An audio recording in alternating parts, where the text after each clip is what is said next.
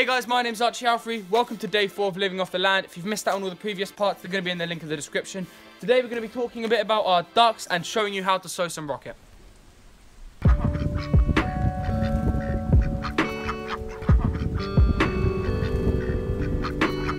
It's good to have a space to contain the ducks from time to time, as they're very fond of young seedlings, but our ducks are mostly free range in our garden. They are pretty easy to care for, they love water, and if they have access to a pond, they're happy. Food wise, we feed them locally grown wheat grain, and they forage around the garden for a large part of their diet.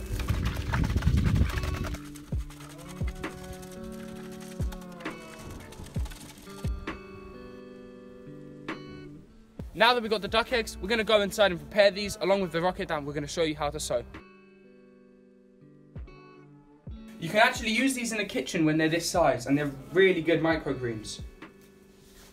Okay, now we're going to show you how to sow rocket. So what you're going to need is a tray full of soil. Now we use 50% sand and 50% compost. It's whatever works for you. This works just fine for us. Make sure you fill it up to the top with soil, because when you plant rocket, they need to have as much light as possible.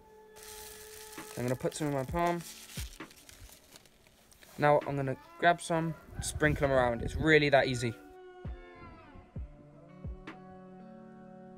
Make sure to cover your seeds with soil. Not too thick though. Make sure to press it down.